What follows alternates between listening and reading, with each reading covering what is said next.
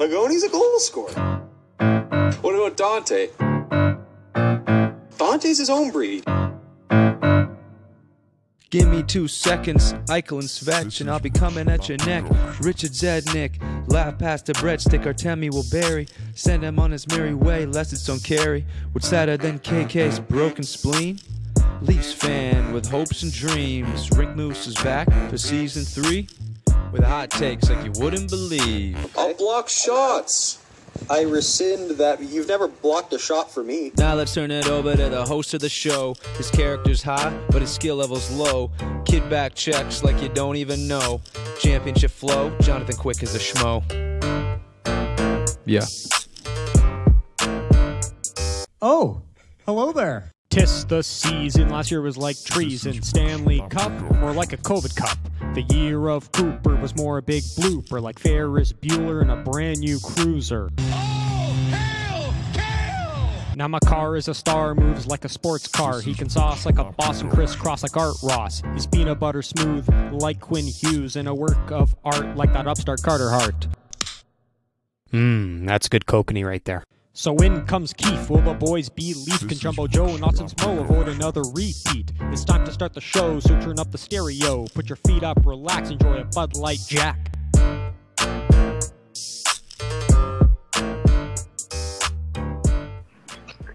Hello, ladies and gentlemen, and welcome to Season 3, Episode 12 of the Rink Moose Hockey Podcast, a bi-weekly hockey podcast where 2, sometimes 3 good friends get together and discuss all things NHL and their implications in the fantasy hockey universe.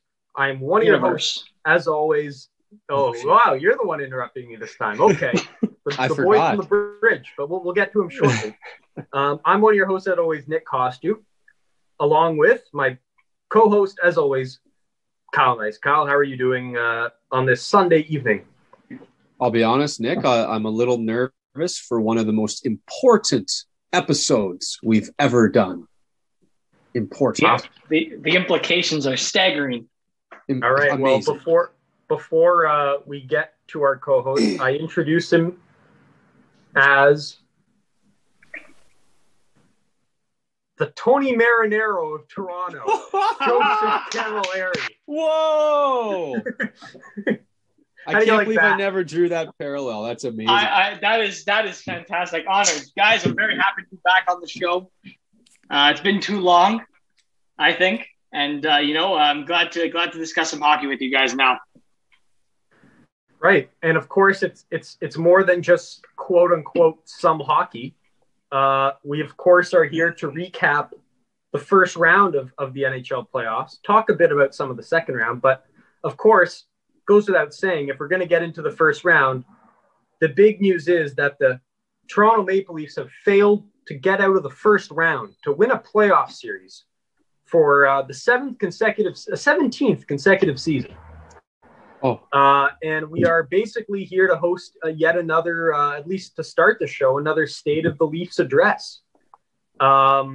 Basically, to sum it up, in case you've been living under a rock, the Toronto Maple Leafs basically failed to close out the Montreal Canadiens in their best-of-7 series. We're up 3-1. We're an overtime goal away from winning and clinching the first-round series until they proceeded to lose 3 in a row. And now the Montreal Canadiens have moved on to play the Winnipeg Jets. There's so much to get into here, and I think we should. I want to start with. Let's start with Kyle. I want Joe to gather his thoughts. Kyle, why don't you walk us through how your Monday was, what transpired, and just some organic, original thought. Yeah, I mean, the way the Monday was, the game 7, I had you over, of course. I had Nick over. I had other kind of co-hosts, Josh and Michael over. So it was a big gathering. In a way, it was kind of the collection of the Rink Moose crew in a lot of ways. Minus Joe, of course, who was both emotionally and mentally fragmented at the time. So we missed Joe out there. It was a good night. All around for me. I just felt bad because I was a Montreal Canadiens jersey surrounded by 3 Leafs jerseys. But I'll be honest with you. My mentality going into it, as soon as Montreal won that game 5, I kind of had a feeling that it would go 7. And at the start of 7, I had a feeling they'd win.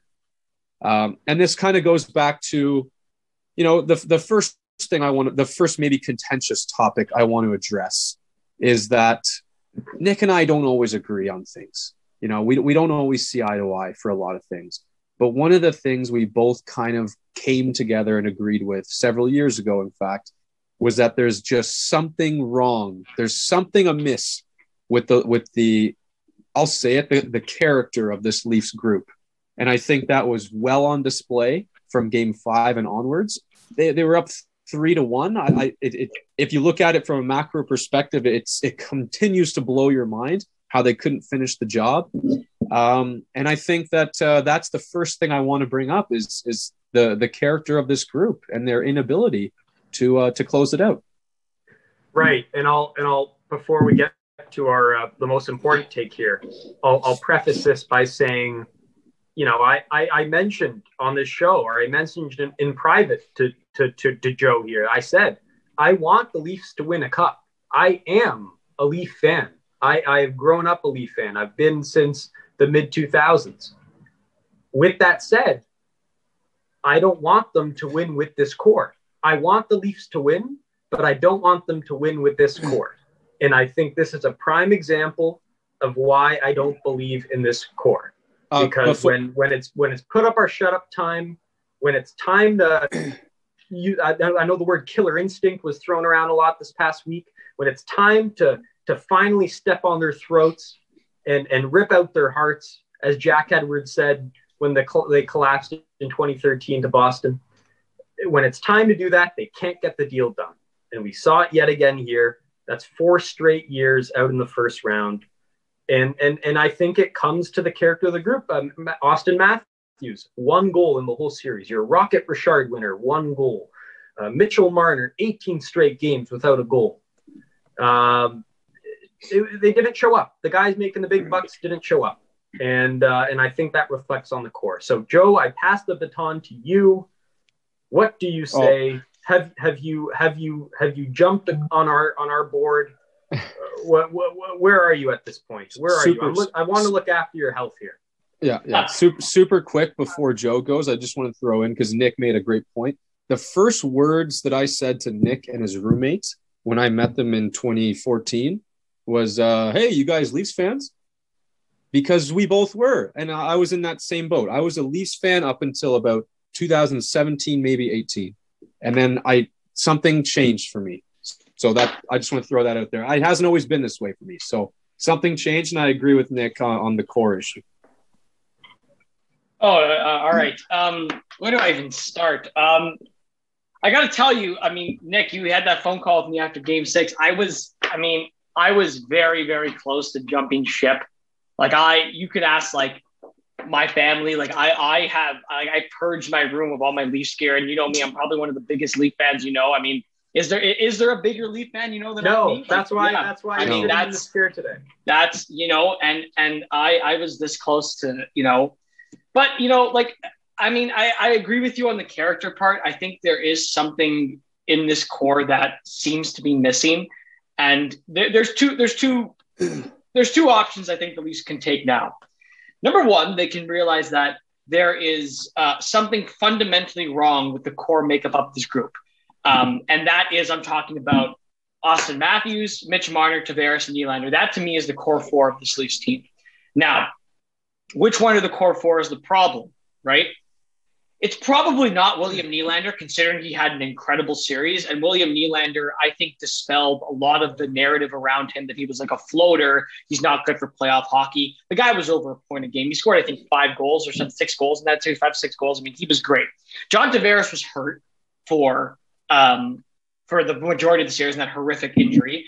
I don't think it's him, because I feel like there was a noticeable absence of leadership when he was gone on that team. So I don't think it's him. So the odd 2 out now are Austin Matthews and Mitch Marner. Now, Austin Matthews, if you look at his body of work, has had great playoff series before. The series previous against Columbus, he was by and far their best player. And we actually talked about that the last time the Leafs ended up in this position, where me and Kyle both agreed that Austin Matthews was by and far the Leafs' best player. There is a body of work from Austin Matthews that suggests that he can play in the playoffs. So who's left out here? It's Mitch Marner. And even if you look at the play between Austin Matthews and Austin Matthews had 34 shots on net. He hit a couple of posts. He was stopped by Carey Price. He was there, though. He was taking shots on net. Mitch Marner was turning over the puck. He took an over-the-glass penalty on a 5-on-3 when he had to clear the puck. He took 2 over-the-glass penalties in that series.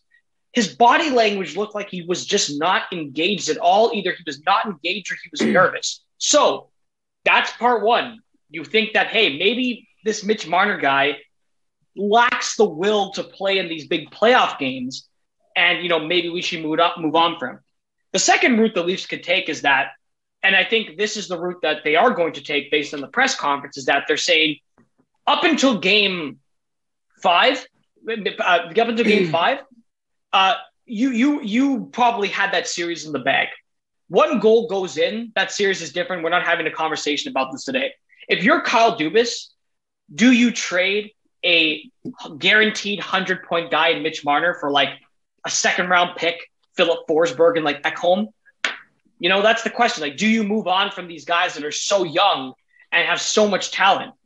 That's the question, right? So if they're not going to do that, which I don't think they are, they're going to try to continue to augment the bottom 6 with gritty, tough guys. They tried that this year. It didn't work. But the problem is, how can you find good, gritty, tough guys? Like, so if 90% of the cap is locked up in 4 players, then you have to go bargain bin shopping again. And you saw what happened when you went bargain bin shopping. Joel Thornton, I love the guy, ineffective. Wayne Simmons was there for the first couple of games, ineffective.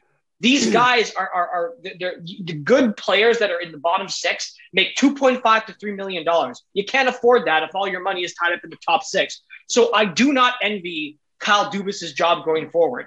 I do think he's a smart hockey mind. I think Keefe is a good coach. I just don't know, if you don't move one of the big 4, how you improve this team. Like, I just do not know where you go from here. And they mentioned this thing on the press conference constantly, killer instinct. It's not even about killer instinct. It's just, you guys were up 3-1. Like, even if one of Austin Matthews or Mitch Marner played in that series was over. If Mitch Marner or Austin Matthews were half of what they were in the regular season, that series is over, and they couldn't find it. So as the management team, you're like, do we move one of these guys, or do we just chalk it up as another bad series? So I don't envy Kyle Dubas, and I don't know where to go as a Leaf fan here. The good news is I thought the defense, and if we're looking at positives here, I thought the defense was completely fine. I think for the first time in a long time, the Leafs have a solid top 6. Aside from the error from Sandin or Dermott, that happens in games, but I think they're solid. And Jack Campbell was awesome, so you can't even blame it on the goaltender anymore. The Leafs lost this series because their stars did not show up. Austin Matthews and Mitch Marner, the guys that make the money, did not show up. And, you really are backs against the wall here, because it's so hard if you're Kyle Dubas to conceivably think of trading a guy that was top 5 in the NHL in scoring this year, So I do not envy their position. Even as a Leaf fan, I don't know how to make this team better, without significantly losing a trade for Mitch Marner. I truly don't. And that's why I'm nervous for the off. This is the most nervous I've been for an off season since the pre-Matthews, days of Phil Kessel. It's truly going to be a very, very interesting off season. And that's my rant. Well, the Marner point's interesting, and you're not the lone one to say that. I mean, Kyle will attest to this. I left Kyle's place after the game, and I proceeded to drive to Kingston. And so I finished the game at Game 7 ended. I had a 2.5-hour ride to Kingston, and I listened to talk radio, Sportsnet 590, for the ensuing 2 hours. People calling in from all over Ontario, voicing their displeasures, just like you. And the number one guy they were beating up on, the number one punching bag, Mitchell Marner. And because his contract, he's getting paid like the other big boys. And to this point in the playoffs, he has not produced to that extent. He's getting paid well over William Nylander, and William Nylander is outproducing him in the playoffs. We saw that with him leading the team in goals in this past series. Oh, he was awesome. He's getting meaningless points in meaningless regular season games. He's stacking his stats, his resume for whatever that matters in the regular season, and he's not doing it when the games actually matter. You're 100% right, and I agree with you. But the flip side of this argument, and I try to look at both sides, obviously after the game, I was like, rebuild, fucking fire everyone. But you have to think, like, you trade Mitch Marner, that's 90 to 100 points out the door. It's playoff success is one thing, but you got to make the playoffs. And you're going to be playing in the division next year with the big boys. Boston's good. Tampa's good. Florida's good. Montreal's clearly a competitive team. And, Ottawa and stuff like that are competitive as well. So, you move on from Mitch Marner, you need to get a star back at some point, a star back. I've seen these ridiculous takes of like Mitch Marner for Seth Jones. That would be a horrible fucking trade for the Leafs. The Leafs don't need Seth Jones. I agree. Defense, So if you move Marner out, you have to be confident that you're going to get a return that'll augment those 90 points that he brings. And also, you have to look at it too. Like, I understand he's been fucking terrible in the playoffs, and I want to wring his neck too sometimes because of the money he's making. But I feel like this conversation would be different if Marner was making like $8.5 million, right? This conversation would be completely different. The problem is, I like Kyle Dubas. I think he's a smart hockey mind. Where Dubas has failed in his general manager terms is contract negotiations. Mitch Marner is not worth $10.93 million. His comparable was a guy like Sebastian Aho. Sebastian Aho and Mitch Marner are so similar. Aho's making 8 point something. Marner's making 10.93. His comparable was always Sebastian Aho, and they paid him too much. It's not that he's a bad player. It's that he's making too much for what he is. If he was making $7 million and had this performance, I wouldn't care. But $10.93 million, that's a lot of fucking money, and I can understand why Leaf fans are angry. Willie's at 6.9, and people were pissed because he wasn't a good playoff performer. This guy scored 5 goals. Nylander has been awesome. That is a great contract. But the Marner contract is like, you're being paid $10.93 million. You haven't scored a goal in 4+ years of the playoffs. How can I justify keeping you on my roster? But then the flip side again is that, fine, you want to trade him, but there goes 100 points out the door. How many goals did Matthews get assisted on this year? So it's I do not envy Kyle Dubas. He's probably the least enviable person in this city right now. Yeah. Bingo. And I'm sorry to say this. You brought up both devil's advocate points, but Marner's got to go. And I'll tell you exactly why. I mean, the contract number for his performance, and then you consider the flat cap that we've got in the next few years, it can't be done. It absolutely cannot be done. I think Dubas was anticipating that the cap would go up, and I don't blame him for thinking that because no one predicted the global pandemic. But this is the reality of the situation. But you have to adapt. And now that you're in this position, it blows your mind that Marner actually pushed that hard for that money at the time. He even sat out like training camp or whatever it was. Yeah. And it's ballooned into this thing. No wonder Marner's looking nervous, and he's throwing he's got the weight of the world on his shoulders, and he put it on himself. Like, that's what you asked for. You asked $10.93 million. You throw your junior number in the fucking contract. What do you think's going to happen here? Yeah. It's like, if you can't handle that pressure, then you don't ask for that money. Make your life easier. Ask for $9 million. I wouldn't be opposed to $9 million. That's fine. I mean, you look at the other guys who you might. He's probably worth $8.5, $9 million. If I had to do like an evaluation, totally that's what I think he's worth. Yeah, and then you cannot look at this, and he's a winger, boys. Like, I'm sorry, I agree. Winger is the least important position in hockey. I agree. If you're going to ask for big money, you better have won me a cup already. And what have you proven, man? And it's so frustrating. It's so frustrating too, because this was the year where the Leafs finally, after 5 years of this core, learned how to play defense. They were a great defensive team. They had the great story in Jack Campbell. He was great in this playoff series. The stars were clicking. Matthews and Marner were like a video game in the regular season all year.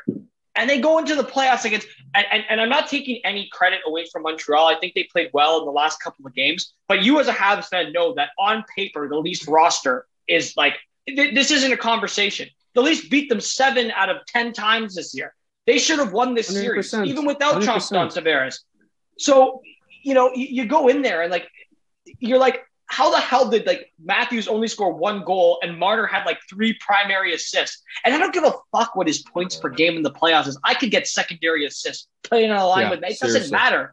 It's the little plays he makes where he's like, you can't be putting the puck over the glass in game 6. You just can't.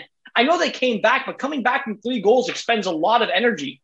You can't be doing that shit. No. You can't be turning over the puck in game 7 to Brandon Gallagher in the neutral zone when you're making $10.93 million.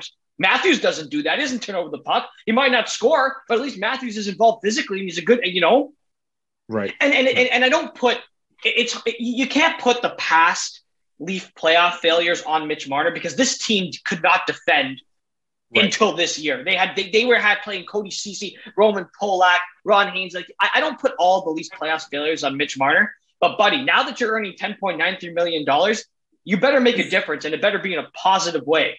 And I think that's the problem. That's the issue. It's the money he's making and the output, the return on investment. It's not that he's a bad player. It's that what else could I be getting for that $10.93 million if I'm not going to win in the playoffs? Why am I paying you that money? I don't give a fuck. Yeah. The regular season, for me as a Leaf fan, next year, they'll make the playoffs. I know they will, but I don't give a fuck. Matthews should get 200 goals in the regular season. I don't care. This is all a tryout for the playoffs. At this point, it's playoff success. Win a round and go forward. It's all playoff success. No one cares about the regular season. The regular season is an 82-game fucking tryout for the playoffs. I don't care how many points you get in the regular season. Win a round. You want to know what? You want to know what? Oh, sorry. Go on, Nick. Well, I was just going to say, I've made a promise to myself. I might just not watch a single regular season game next year. I completely agree with you. And you know me, dude, I don't even go, in Kingston, I don't go to, when I was in Kingston, I didn't even go to bars to watch the game. I would stay home, watch the game, and then go out. I'm not doing that this year. I don't care. They're gonna win 30, 40 games this year. They're gonna win 45, 50 games. They're gonna make the playoffs. They're gonna finish in second or third in the division. That's fine. I don't care. I do not care. Regular season success means nothing. Win in the playoffs. You have a generational center in Austin Matthews, a player that's probably going to go to the Hall of Fame in John Tavares. You need to win a round in the playoffs. You need to have playoff success. Why can teams like Montreal and Winnipeg, who are so inferior to the Maple Leafs, at least on paper, win games, and you guys can't? What is the issue here? It's incredible. Now does it not baffle logic and reason I'm confused. Everything? Is that not? Are you not what I'm trying to say? I'm confused. After game 5, after game 4, when it was 3-1, this series was over. They played the best playoff game. In game 4, they played the best playoff game I've ever seen them play in the Matthews era. Defensive, shutout, 4 goals, get scoring. This series was there for them. All they had to do, they had 3 chances to win, and they lost all 2 chances. It baffles logic and reason. Yes, and I'll add another wrinkle to the confusion. Is that 2 of them were in overtime? They were a goal away from. Yes, exactly, exactly. And errors too, blatant. They just lost in the most Leafy way possible. Galchenyuk was a great story all year. The Leafs kind of rebuilt him. What the fuck was that pass? The guy passed it across the zone. I don't even care about the pinch from Bogosian. Bogosian could pinch because he had a man covering him. Galchenyuk was covering him. That's fine. Guy slings a backhander pizza across the ice, back the other way in the net. Yeah. Overtime, game 6, the Leafs were killing them. They had I think 13 shots. 13-2. Dermott decides to fucking do a spin around and pass the puck up to Kotkaniemi, out Bogosian's leg in the back of the net. The most Leafy way to lose games. They lost. And it's just you're sick and tired of being a Leaf fan because I've defended them. Year and year again, defended this core, defended the team, to Sens fans, to Habs fans, to idiots that don't watch hockey and just say the Leafs suck. The Leaf fans who have this pessimistic attitude about the Leafs, I defended them all year. I truly thought this year was different.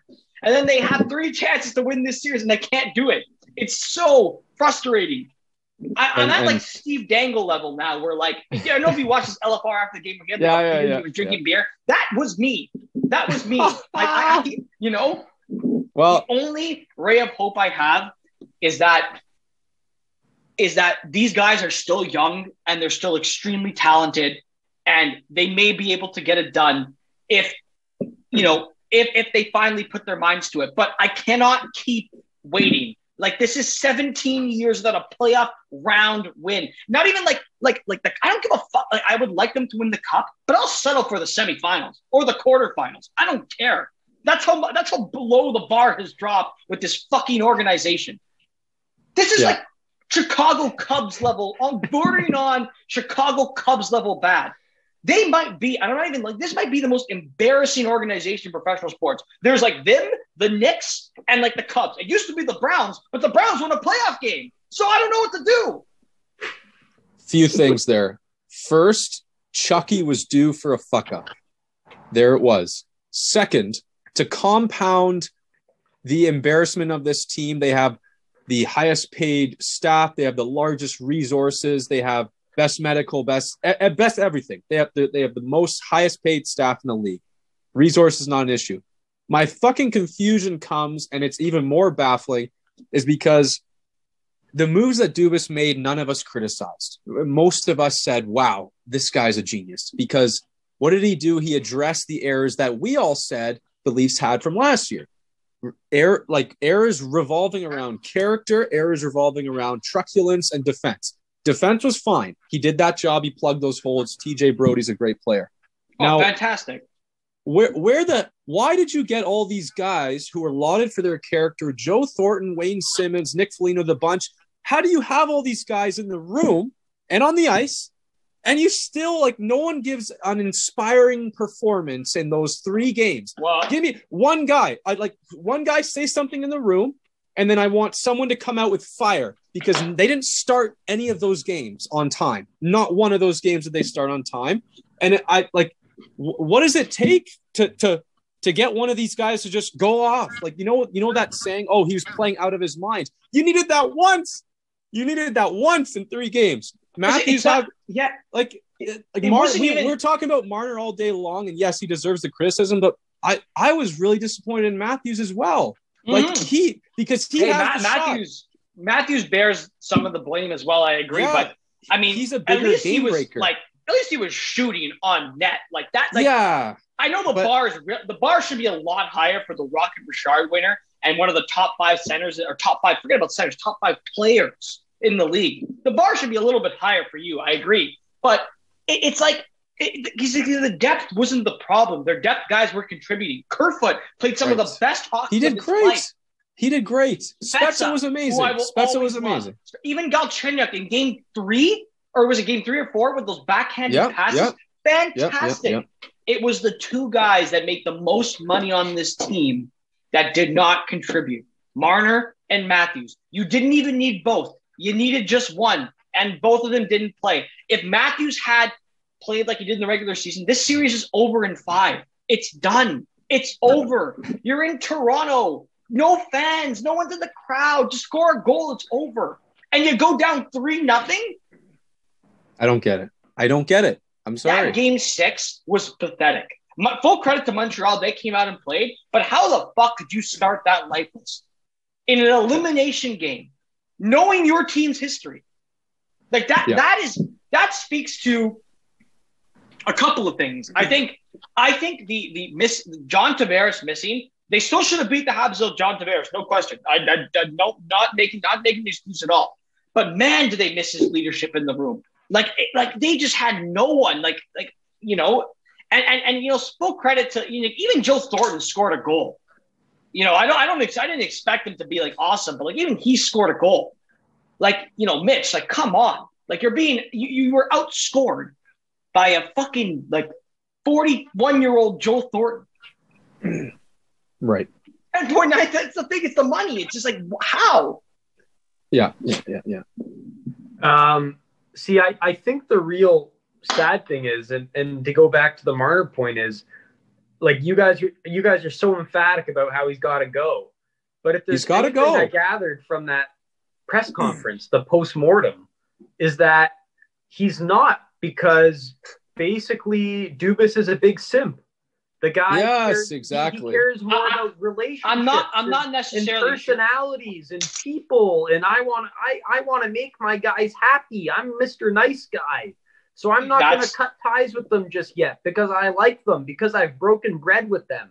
I don't think that's the reason. I don't think that's the reason. Fucking grow some spine and be like Lou Lamoriello and fucking. I agree, man. I don't think the guys who got to go. I agree with the fact that he might need to go, but I don't think that's the approach he's taking. I think he's taking the approach that Pierre LeBrun and Poulin were saying, where if you're in Dubas's position, it's extremely difficult. To trade a Mitch Marner, considering how good of a player he is. It's all about the return. If I'm going to trade Mitch Marner, you need to get a star back. Mitch Marner is a top 10, top 15 player in the league. He is. Points-wise, he is. So you need to get a star back. So I understand the resilience, but at the same time, I also love Matthews and love Tavares and love Nylander, and I know this core is capable of winning. And if there's one guy that continuously doesn't play in the playoffs, well, maybe he has to go. There's two sides. I get where Dubas is coming from, but as a fan and as someone who knows how great Matthews is and how like I said at the beginning, it's all about body of work. We've seen Matthews perform in the playoffs. How many big goals has he scored against Boston, Washington series, against Columbus last year? He has a body of work where he's been good in the playoffs. There's not one series where I'm like, yeah, Marner was the best player. None of them. No. So that's the issue. There's no history of Marner being good in the playoffs at all. Matthews, I'll chalk it up to a bad series. I'm disappointed in him, but he has history of being good. Even Nylander. Nylander scored a bunch of big goals in that series against Washington, and he scored against Boston last year. He's the one who started to come back against Columbus last year too. And this year he was awesome. So I don't have any problems with him. John Tavares is going to. I think you have to get used to the reality that despite all the requests to have Marner gone, he's not going anywhere. Based on that, I agree with you. Shanahan and Dubas, they were very defensive about him, and I can't unless they're not showing their cards, unless they're not putting it all, unless they're not showing their cards because they don't want to come from a position of weakness. That's the only thing I can think of from a negotiation tactic. If you go in there and saying all options are on the table, you might have teams come over and say, yeah, well, he didn't play that well in the playoffs. We'll give you a second and fucking Philip Forsberg for him. That's a bad return. You can't get that. If you're trading Mitch Marner, you need to get a star back. On offense or defense, one of them. You need to get a star back. You can't lose this. You cannot lose this trade. There needs to be a significant trade. The best parallel I can draw, and a lot of sports writers have been drawing it, was DeMar DeRozan. If you guys basketball, I was just about to say that. Yeah, DeMar DeRozan was a beloved guy in Toronto. He was always good in the regular season, but in the playoffs, he just couldn't fucking hack it, man. And they made a trade, and they made sure that when they made that trade, they got a superstar back in Kawhi Leonard. And obviously, the dynamics of the NBA and the NHL are a bit different, but Marner is a top 5 player in the league, a top 5 points getter in the league. You can fetch as much as you want for him. Well, but you can't do that. But you can't do that from a position of weakness. But I know what you're trying to say, Kyle. I get it. But there are shitty fucking teams that will take that to make him a star. You don't think a team like Arizona or a market like San Jose that could desperately use a star, they'll sell that. He'll go to San Jose and get 140 points every year. They'll fucking lose in the playoffs. But you know what? Fuck it. I'll take the return back. And more so than the return, it's the cap room that you get. What can you do with that cap room? The $10.93 million that's on the books. Well, and they got a bunch of decisions too. Hyman, I'm hearing from Frank Saravalli that Hyman wants $6 million. If Hyman wants $6 million, he can get the fuck out of town. I'm not paying him. He's not worth $6 million. Right. On the Marner possible trade, you're going to take a haircut in talent no matter what because the contract is so bad. As good as he is as a point getter, people have seen the body of work. They know he's not worth the contract. And that's on Kyle. And that's 100% on Kyle. They should have kept Lou Lamoriello around for one more year. They should have let him do that negotiation. Why couldn't they have offered him the job to some guy who had no experience in Sault Ste. Marie, who came off a Marley's Cup. Who fucking cares about a Calder Cup? And they brought him in, and he fucking fucked up the salary. No. Listen, Dubas has been solid for this team. The one negotiation he failed on was this. I agree. That was a bad failure, but what Dubas should have done. Failure. You only got him for 3 more years, Joe. Matthews is gone in 3 years. He's not. He'll resign. I will bet you guys right now that he'll resign. He'll definitely resign. They'll give him the world. You gave $11 million to a guy who we can't afford. We can't afford John Tavares. We can't afford John. Okay, so let's back this up for a second. John Tavares has been nothing but productive as a Maple Leaf. This guy's a point per game. This guy's the captain. He has been nothing but productive in the Leaf uniform. That was a good signing. You can't argue with the John Tavares signing. He's been nothing but productive. The one failure. Why would Nazem Kadri was just fine? He gets because Nazem Kadri is not as good as John Tavares, and Nazem Kadri right now is sitting on the bench because he's an idiot and doesn't know how to play in the playoffs. That's why you got rid of him. And Nazem Kadri was originally supposed to go for TJ Brody. The Dubas the Barry and Kerfoot trade would never have happened if Nazem Kadri wasn't such a little fucking baby and didn't want to go play in fucking Calgary. That's He's the problem. Smart. So let's not play. He is smart for that. I agree. I wouldn't even want to go to Calgary, let alone play there. But I mean, that's the issue here. The problem is I think Dubas has done a great job with this team.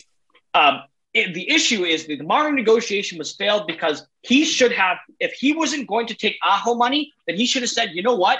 Either you sit out or you take a bridge deal because you're not worth $10.93 million. He should have taken a bridge deal. And no, right. I don't think Lou would have been a better GM for this team. Lou would have fucking signed Leo Komarov the 6-year. Hey, the reason why the Leafs don't have any, the reason why the Leafs don't have draft picks is because he fucking paid Patrick Marleau $4.25 million. And the reason why the Leafs had to have Cody Ceci for a year is because he signed Zaitsev. I don't know what talent he saw there. Whoa. You got to back it up. The Islanders are on the verge of beating the Bruins. So how do you like that? Lou Lamoriello bringing in Zajac, Palmieri, and Pajot have been absolutely monumental in their success as of right now. Zajac hasn't, but he's been great. He's been great. Okay, but yeah, no, that team is the best fourth line in the league. Lou is legit. But that line was there before Lou, dude. That was not Lou. Lou did not do much for that Islanders team. That Islanders team was constructed well before them. In fact, Lou was probably the biggest fleecing in the past 5 years was that Devon Taves trade, who is a top 4 defenseman. He gave him away for like a 2nd-round pick. Listen, I'm not here to discuss Lou Lamoriello. I think what he did for the Leafs and bringing in a new culture was fantastic. I just don't think that he's suited.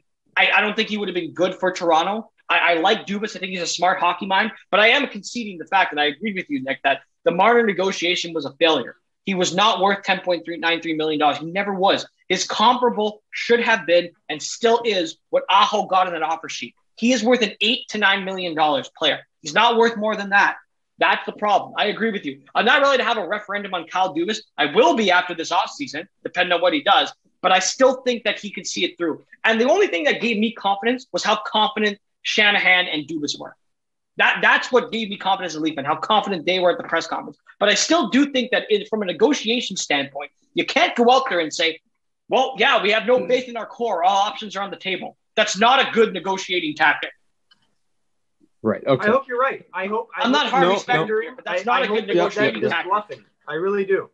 I'm with Nick on this. Dubas is in my doghouse big time on this. And if he doesn't move Marner, I'm telling you, nothing changes. And especially if you lose Hyman because of all the money up top, it's big problems. Like, okay, you move backwards. You're moving backwards. Again, this is another thing. Like, you can lose Hyman if he demands something ridiculous. Like, the rumors I'm hearing is $6 million. Hyman is not worth $6 million. Edmonton will pay him $6 million because they're idiots. They'll pay him $6 million. Him and Tyson Barrie will come back in a package deal next year. But they will not, like, $6 million is ridiculous. What about 5.5? What about 5.5? I don't think that's too high. He's 29 years old. And he's also part of the playoff failures. Zach Hyman, if you look at his underlying numbers in elimination games, he's been fucking terrible too. And I will give him a pass this year because I think he was still injured. I don't know if you guys noticed that. He looked like he didn't have the Hyman sort of – I love Zach Hyman. I'd like him to stay, but not for $6 million. You're not getting $6 million here. And you shouldn't get that anywhere. But a team will pay him. Joe, is Hyman not the Leafs Gallagher?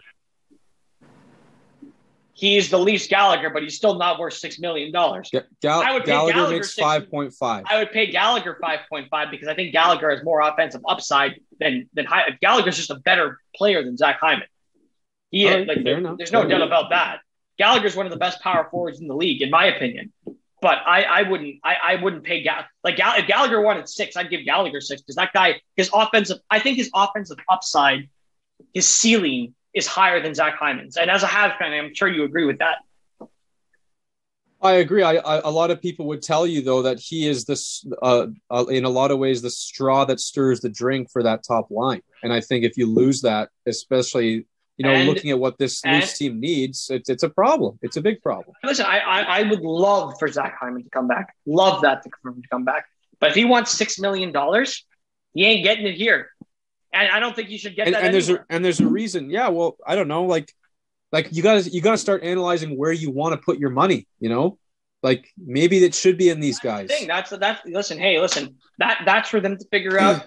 And I think we can agree that there have been some mismanagements from Dubas, no different than any other GM in the league. The Marner negotiation was a failure, but Nick, I completely disagree with you, and I've always disagreed with you in the John Tavares thing. John Tavares has been nothing but productive since he's come here, and and I know if John Tavares is in the series, this is a completely different series if he's there. Not to make an excuse, but I'm just saying because Keith's whole game plan was that you can shut down the Matthews lines, that's fine, but you can't shut down the Tavares line with Nylander playing the way he was playing. No, we'll never know.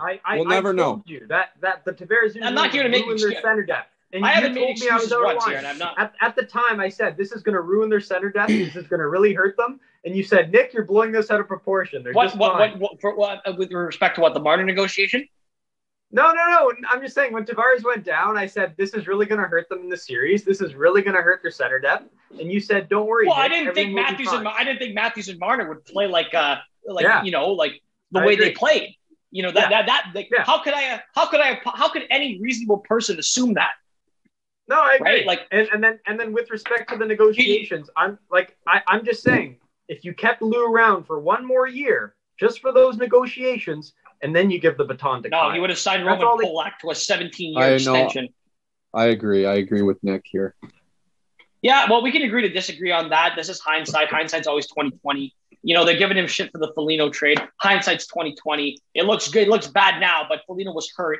And this is all hindsight is always 20/20 vision. We could say that with certainty. That's the one thing I can say with certainty. Hindsight's always 20/20. But even at the time of the Marner negotiations, I criticized that. I did not think that was a good contract. I said, and I remember that in first year. I was talking to our mutual friend Spencer. He is not worth $10.93 million because he is Sebastian Aho. That's who he is, and they paid him. That is the one colossal failure and it's a big failure, but that's the failure. The Marner negotiation was a giant, catastrophic failure that now you have to atone for. There's two options, two ways this goes. Either they atone for it by trading it, or Marner actually lives up to his potential. Those are the two options that can happen, right? Right. Yeah, and I think they're banking on the latter. And in terms of the Marner reaching his potential, he is only 23 years old. He's 24, 25. He was drafted in 2015. I would say he's still a young player. So, maybe he. Well, prime age. Yeah, and it's obviously frustrating as a Leaf fan because you're just like I didn't want to overhype the Leafs, but from what I saw this year, how could you not be excited? Like, how could you not have been excited? The team was defending well. They were killing teams, killing them. That's why I can't even give shit to Sheldon Keefe. In my mind, Sheldon Keefe is a Jack Adams nominee. The guy single-handedly turned around. Nick, I could not agree with you more. This guy, look at every defensive metric, they've improved in every respect. This is not his fault, and I like the way he handled the media conference because he was owning up to it. He wasn't deflecting like Kyle. He was actually owning up to it. So Sheldon Keefe's in my good books. I don't want him going anywhere. But serious changes need to happen from a managerial standpoint. The coaching staff is just fine in my mind. From a regular season perspective, that's fine. Yeah, but Sheldon Keefe made some issues. Yeah, he made some issues. Like you got to adjust. Like, if you know that Marner's not working on this line, why not try him with Kerfoot and put Nylander on the top line? Why the fuck was Joe Thornton playing the half wall on the power play? Tavares is hurt, but I would have put Nylander there. Like, I don't I agree, and I agree with you, Nick, that Keith deserves credit because he was the first Leafs coach since fucking Pat Quinn that got this team to play defense. Right? They were so good they were good defensively in that series. They still, I think, right now have the second best goals against in the playoffs. It might change now because Winnipeg sucks, but still, I mean, like, it's, it's a very, very frustrating set of affairs for a Leaf fan because you saw the potential in this team, and the two guys that performed all year and led the league in various categories did not show up, and that's why they lost the series. That's who the blame goes on. Yeah, on Keefe, I also look at the last 3 games and how they couldn't start with fire. Like you saw Nick, you saw Jared Bednar last night calling out his top line. That's a fair criticism. Where was that from Keefe? If I'm Keefe, I'm saying, you know what? Hey, Marner, our top line, their guys are outworking you. That's what Jared Bednar did last night, and they're up 1-0 right now. Like, where is that? Why doesn't it sounds like Marner and Matthews in this top line still has this kind of power over him, and for that reason, he's not totally squeaky clean for me. I think he's still a great. He's not coach, completely. He's not squeaky clean because I agree with you. Like even from like a matchup perspective, like you can't get out coached by Dom Ducharme. Like you just can't. I could out coach Dom Ducharme. I don't know. Let's see. Maybe you need to give him more credit. Maybe we all shat on. I'm not. Like, I don't want to take anything away from Montreal. I think they played a great last 3 games of the series. Full credit to them. I have not made one excuse, and that's what Leaf fans have been doing. I've not. Like they Montreal played a great 3 games, but man, like you got to make some adjustments if you're Keith. Just basic hockey 101. Hey, my top line's not working. I have a winger right now, William Nylander, who's playing the best hockey of his career. Why not play him with my star center? Like is that not like seriously NHL like 2021? Like in a video game, you'd make that change. Why not do that in real life? Yeah, agreed. And I think Dom Ducharme needs more credit because let's be honest, mid-series, things changed and some of that's got to be on him. Yeah, I mean, let's get into that. I mean, Montreal side of things. I mean, I think the big adjustments. He put Dano Gallagher and my friend Jake Evans on a line, and they single-handedly shut down that top line. They had a checking line, and it changed the series. See, like, is that not like a fucking like mind fuck where it's like, how the hell did Matthews get shut down by Philip Dano? Like how? Like, that's so mind-boggling. Because I'll tell you why. It's because everyone at the midpoint of the series, everyone had a distinct role. Your role is to do this. Your role is to do that. Dano played his role to a T, and he what they pay him to do, he did exactly that. Like everyone had a role. It was defined. I don't know about that, but I don't know. He wouldn't do that. I think they should be in Montreal. We should be in on Thomas Tatar next year. I would like that for them. Montreal basically just played up to their identity. I mean, you look back, Kyle. I know you were a big fan. 2010, Yaroslav Halak against the Washington Capitals. My God. They only had 16 shots on goal. They embraced the underdog role They embraced the underdog role very, very well. They know how to do it. They know how to get it done, and they did it against the Leafs. Montreal. I think we can all agree in this conversation that we'd like to see some change. How monumental the change is. My hot take, and I said this to you, Nick, over text message, Morgan Rielly is going to be the sacrificial lamb that suffers for the sins of 16 and 34. Right. Yeah. Because Morgan Rielly played some of the best playoff hockey of his career in that series. Him and Brody were awesome. Yeah. If they're not going to move on from Marner, the only other logical piece is Morgan Rielly. He's on an expiring contract. You probably want to get something for him. That's the only other logical move I can see them making if they're not going to trade Marner. The real move, what they should do is they should move on from Mitch Marner if they can get a good deal back. I don't want to force a deal. That's the key thing. Don't force one. But you have to listen at least. But if that's not going to work, the only other logical option to me is Rielly. Who else has value on the team? You're not moving Matthews. He's too good. You're not trading Tavares. He's the captain. And you're definitely not trading William Nylander because he's clearly proven that he is a big game player. And he had a great second half of the season. He was a point per game since February. Leafs get rid of Morgan Riley. I'm no longer a Leaf fan. That's one of the last guys in the room that I actually respect, who actually gives a candid opinion after a game. You get rid of that man, I'm gone. They're gonna do it, Nick. He's not sticking around. That man, he's arguably the most popular guy in that entire room. He's not getting traded. Guys love him. Maybe you're right. Well, to bring it back to the Montreal side of things, first of all, I think we all owe Bergevin a massive apology.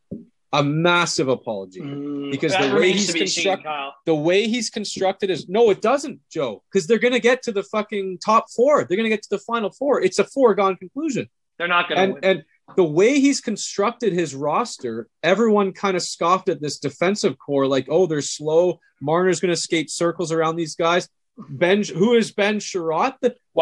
This top 4D is literally to a T, not even like exaggerating here, playoff built. And we all laugh at that word. We all think it's hilarious. But the way he scouts, the way their professional scouts do their job, who can win in the playoffs? Ben Sherratt. Give me Ben Sherratt over Morgan Riley in this series any day of the week.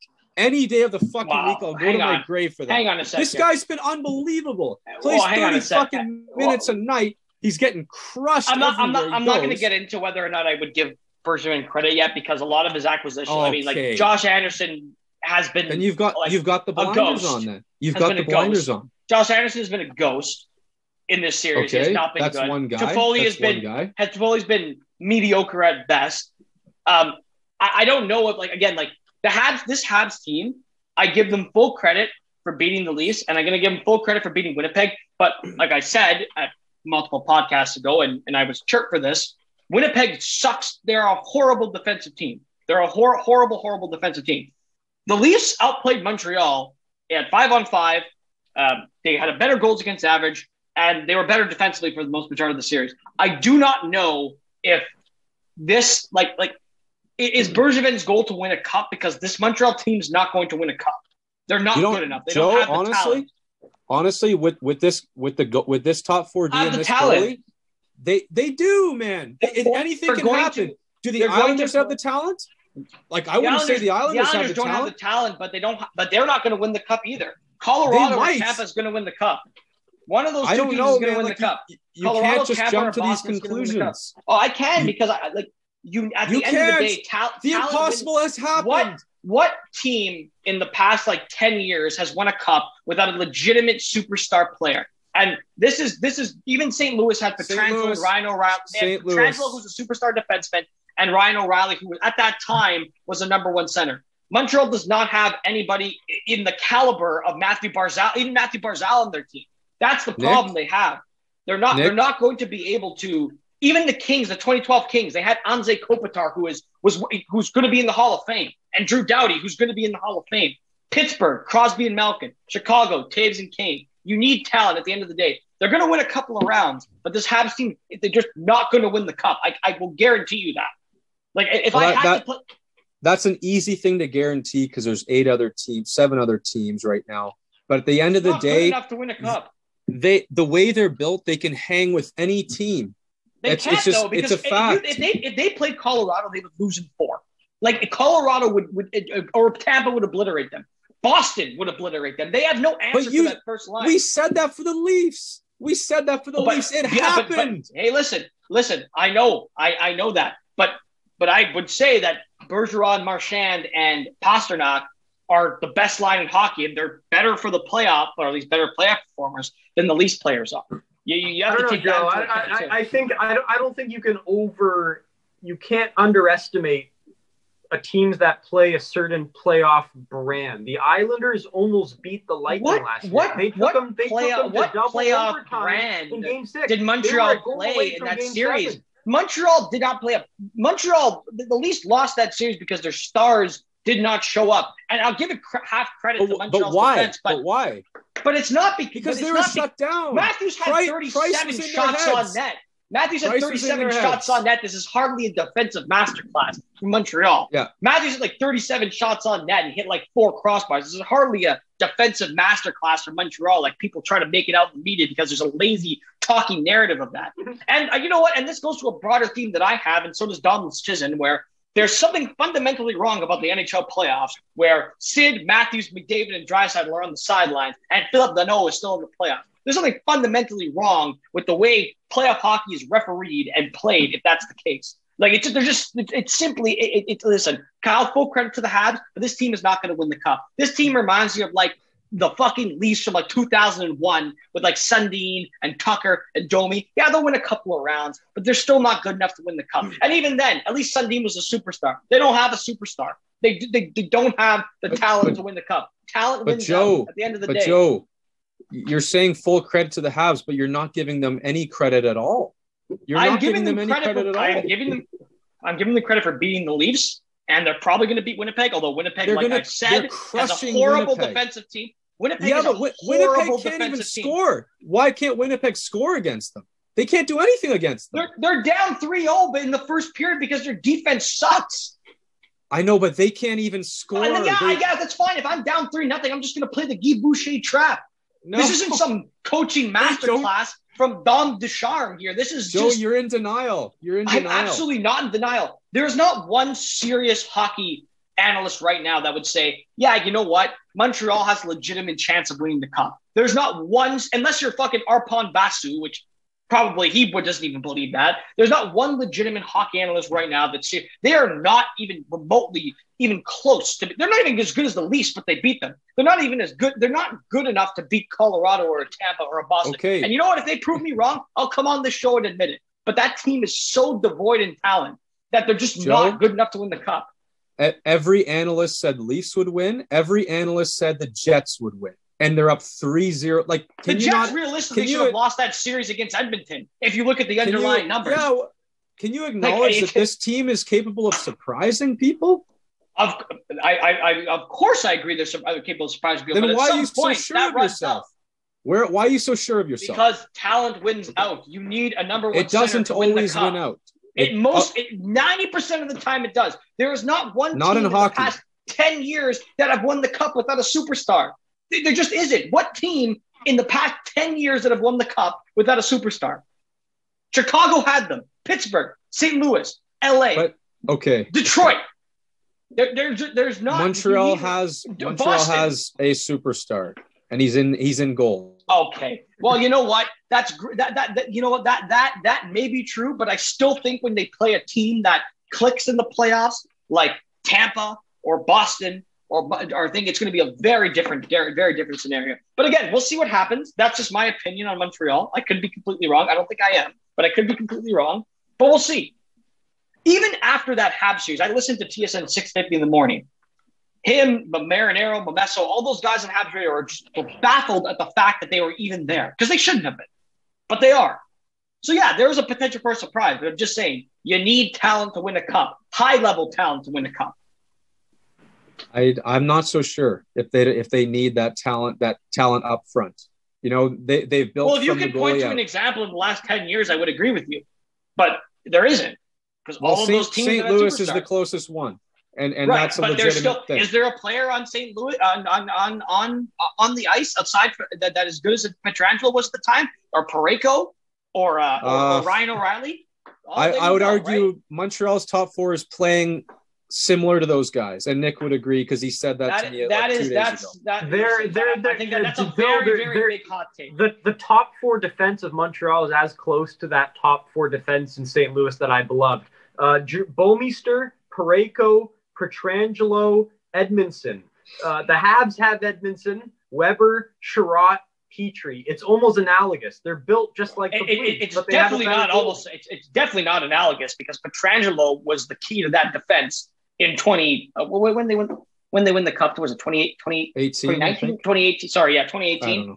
Anyways, we can move on from this topic. I don't want to shit on your parade as a Habs fan. I'd be fucking saying the same thing. Joe, I'm not upset. I'm farthest thing from upset because. I mean, I'm looking at the results. Yeah, sure. I just caution optimism.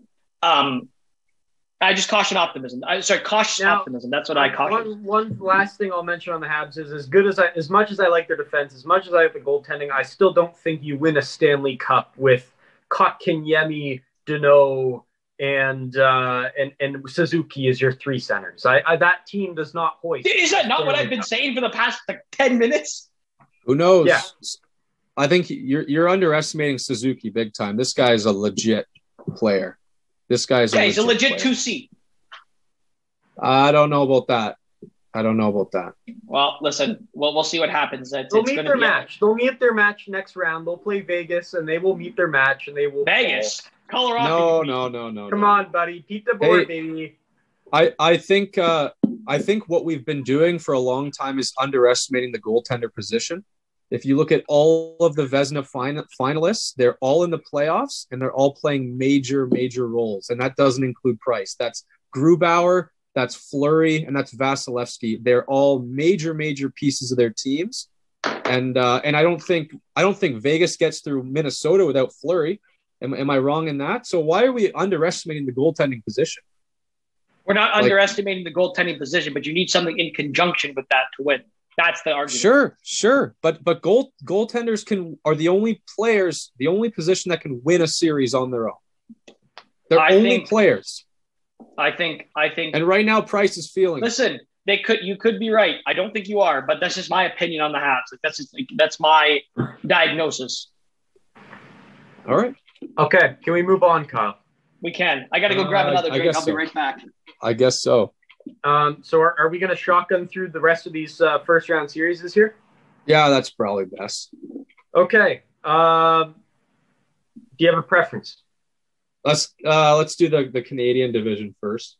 Okay. So speaking of another epic collapse, obviously not as epic as the Leafs, not as dramatic, but Connor McDavid swept out of the 2021 Stanley Cup playoffs. Who would have saw that coming? Yeah, not me. None of us. I believe only one guy, Rudy, in our pool had Winnipeg beating Edmonton. Commendable pick.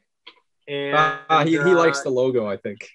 Yeah, and hey, give him credit. It was kind of a weird sweep, as they called it. I think 2 or 3 of the games went to overtime. I think 3, right?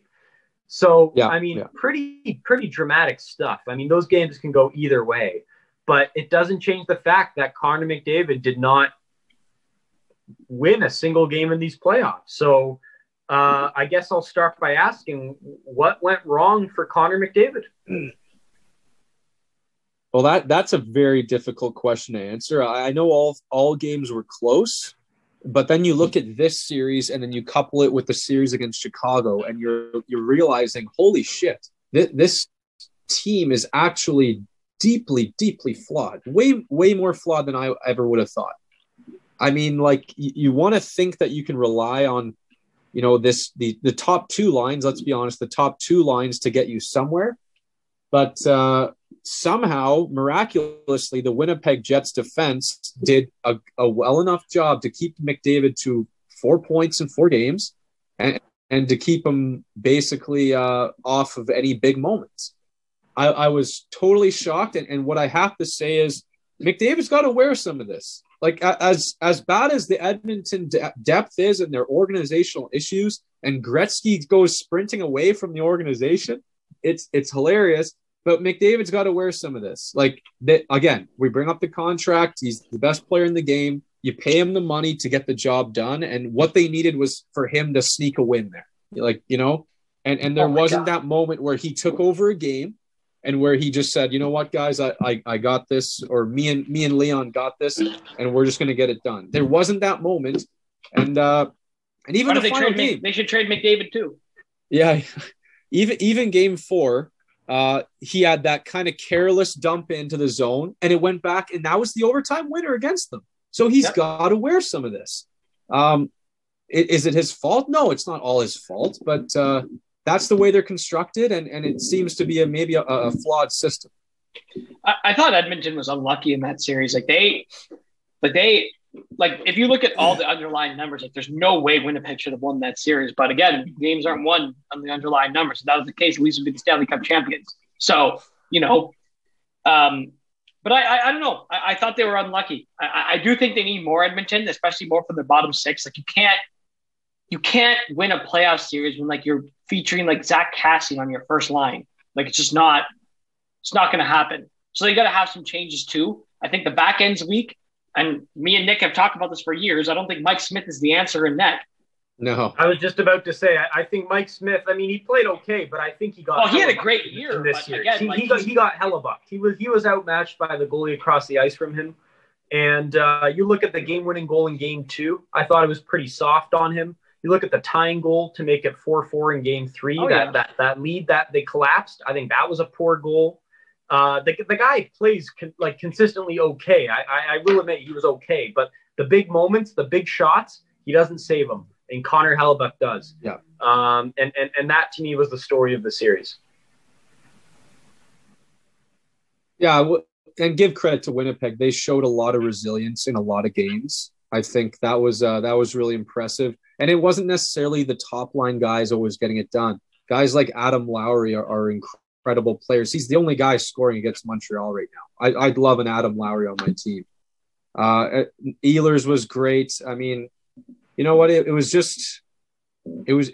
shocking, and it's a good wake up call for Edmonton to say something's got to change. But I will say, once Dylan Holloway is matured, he's going to be a perfect fit for that second, third, middle six kind of lineup.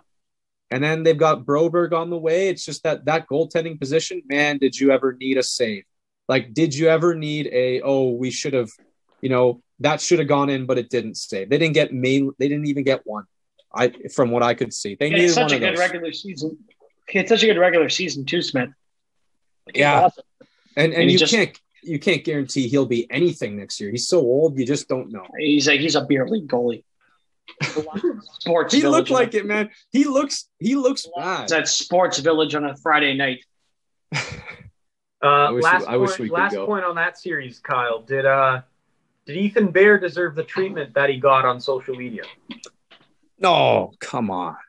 That was the most just brutal. Thing I've ever seen. As if it was Ethan Bear's fault that they lost that series. He's probably like 10th on the list of reasons why they lost that series. And they're going to go after his heritage. Are you kidding me? Crazy. Disgusting. It's crazy. They came to that. But this even goes back to the Leafs. Like, you can be mad at Mitch Marner, but if you're starting to send death threats to the poor guy on fucking Instagram, that's just shameful.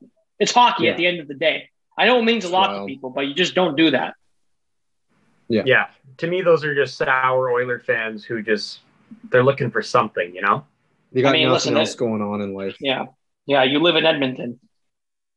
Speaking of another star who collapsed in epic proportion, Sidney Crosby lost a Game 7 against the New York Islanders, and once again, Pittsburgh is out in the first round. Kyle, I'm so excited to hear your take on this. Kyle, what do you have to say about your other favorite team in the league? First of all, let me get this out of the way. If not for Tristan Jarry, give me an average goaltender, they win the series. They were easily the better team, not even close. They were the better team. Tristan Jarry was directly responsible for at least 2 losses. So I'll get that out of the way. Secondly, the Pittsburgh depth was incredible. They played the coaching was incredible. They played their system. Their breakouts were amazing. The way they played with the Islanders, I was super impressed with. The hot take here is the top guys can no longer carry a series to a victory. They're good players. Sidney Crosby, Malkin was there for a little bit. He was sort of injured. They're great players. They still are. He's a 1C, but they can't win a series on their own anymore. That's just the way it is now. I watched almost all the games, and Sid was a little bit on the perimeter. He really defers to his line mates nowadays. So I don't know what the next step is. Like, you're talking about a team with a terrible prospect pool. Where do you go from here? Ronnie Hextall. Jeff Carter might have been their best. That was an amazing acquisition. That was incredible. He might have been their best forward at times. And I just, I can't keep picking them in the playoffs because it's starting to burn me here. And it's sad, but that's the way it is. You need a goalie. And that'll fix a lot, but I just don't know what the future holds for this team. And don't get me wrong, like Sid and Gino, they don't owe me or anyone else anything. They've done their job in this past 15 years. It's just the reality is, it's not going to continue like that, which is sad, but here we are. Yeah, I just would love to see. I think that team is deep enough, and I think they're good enough. I would love to see them without Yari, because, man, like that overtime pizza he gave up was just like inexcusable. Like you can't do that. Like that's just he was awful. And you know what the funny part was? One of my roommate, Josh, is a huge Pens fan, and I was arguing with him before the series when the NHL did the top 16 goaltenders of the playoffs. Jack Campbell wasn't on there. I'm like, I don't know. I think Jack Campbell and Yari are pretty similar. And he's like, no, Yari's a miles better goalie. Wait and see to the playoffs. And we wait and we saw. And speaks for itself. Yeah, and I think Kyle's right. Single-handedly lost them 2 of those 4 games. The game 1 where he didn't show up, and then of course, like you mentioned, Joe, the game 5 overtime winner. And then to the Crosby point you brought up, Kyle, I mean, I messaged you in that game 6, he got beat by Anthony Beauvillier in a race in the defensive zone. And that was the game they allowed 3 goals in 3 minutes. Another epic Jarry collapse. And you're right. They did everything they could to win that series. I mean, Jeff Carter, remember I told you how good he was going to be, Joe? And that guy was their best player in the whole series. So you can't win a series if Jeff Carter's your best series, much like you can't win a series if Jason Spezza's your best player. Well said. And the Islanders, credit them. They got goaltending, unlike Pittsburgh. That young Ilya Sorokin is blossoming into a star before our eyes. Why does Trotz keep going back to Varlamov? Like, I don't get it. Like, I'd rather just play Sorokin. Hey, yeah. I mean, maybe he believes in the veteran, but I'm just not going to question Barry Trotz anymore. That guy should be my life coach. Yeah, you're right. So yeah, I mean, I think those are the 2 big stories there. The big boys on Pittsburgh not necessarily carrying their load, getting outmatched by guys on the Islanders, and then Tristan Jarry. So I don't know what's next for that goaltending in that city, but I guess we'll see. Honestly, Fleury's coming back. Yeah, imagine that. Well, that's the thing I said, that's the thing I said. In that time, Jarry was fucking up, and then I was looking at the Vegas series, and Fleury was making all these acrobatic carnival-like saves, and I'm like, they need one of those, man. They need one of those. It was insanity. But I think the guy you got to look at is Malkin. Like, you've got to find a way. He was horrible. This guy. He was not only horrible when he's playing, but he's so injury prone. Like, you can't trust this guy to be healthy when you need him to. And for that reason alone, you got to try to find a way to move on from this guy. Because I'll be honest, they played just as well without him as they did with him. And he can't stay healthy long enough to make that Conn Smythe type difference that he once made. So it's a problem. He's in a huge decline. And what did they sign up for? Are you confident in that management core and Burke and Hextall? Like, I don't know. Like, given the track record of Brian Burke, no, I think they know what needs to get done. I think I'm going to give them all my confidence. Malcolm's going to get traded for Ryan Reeves. No, I don't think that's the way it's going to go. But I don't know. It's hard to say because no one can really draw up what they should do. It's depressing because I love Pittsburgh too. Like, I love the way they're built. I love Sid. I love Gino. I love Chris. It was so sad to see them go out to the Islanders because I don't know if this is me being biased, I thought they were the better team the vast majority of the series. Yep. I thought they outplayed them. They just didn't get the goaltending, and you can't have that. You can have competent goaltending and win, but if you have bad goaltending in the playoffs, you're done. You can't win. You're done. Yeah. Ask Edmonton. Ask Pittsburgh. Ask the Leafs when Freddie Anderson was in there. You cannot have subpar goaltending and win no matter how good you are. Colorado would be in the same boat if Grubauer sucked. It doesn't matter how good your team is. If you're letting in goals from, like glove side goals that you should be saving consistently, you're never going to win. Well, that's what happened with Hutchinson last year. That's what happened. That's what sunk Colorado, right? That's what happened. Oh God, Michael. Hey, and I think it was a theme in this first round playoffs, and we'll get into it shortly. The other East series, basically the series I sum up as where I found out that Craig Anderson is still in the league. Joe, did you have the same reaction? I didn't know he was in the league, to be honest with you. I thought he was retired. Like, I'm like, what the hell? Is that Craig Anderson? Like, great story, but fuck, was he shit too. Like, it was fucking awful. He looked like a beer leaguer. Him and Mike Smith you know what? He's Sports Village in Vaughan Friday night. Kyle Nice sniping short side on him. What did you think, Kyle? I just think Washington's overrated. Like, I'll just come out with it right now. I don't like the way they're built. I don't like fucking Evgeny Kuznetsov as your 2C, 1C, 2C. Like this whole thing's over. We're talking about Crosby being a little over the hill. Ovechkin's also over the hill. Like, he's got the shot, and it'll be there for a couple more years. But he can't carry play. He can't carry his line. And then you just, mid-series, there was a point when the top line on Boston woke up finally, and they're like, all right, it's time to settle this and get this done. And then you like you saw Taylor Hall. What an acquisition that was. Like, he has been just awesome on the second line. And it's kind of revitalized Krejci in a way. And then, solid goaltending from Rask. And that's what it is. Charlie McAvoy's really impressed me in that series from the games that I did watch. And then, what was it, 5 games it was over, 5 or 6 games? And Boston looks legit. Like, once again, they look like a legit contender to go all the way. And I see it happening. I'm convinced, Kyle, that, like, you, me, and Nick could be, like, the fourth line of Boston, and we'd still advance past the round. Like, right. It doesn't matter who's in their bottom 6. Those guys just fucking win. They're winners. Just dump it in, and that's it. Buddy, listen, Tuukka Rask is an elite goalie. That first line is good. And fucking Taylor Hall is good. The Krejci line is good. They know how to win playoff hockey. And I think Cassidy's a good coach. Like, he's a great coach. Butch. So what's the formula? Like, what is it? Tell me. I want to know.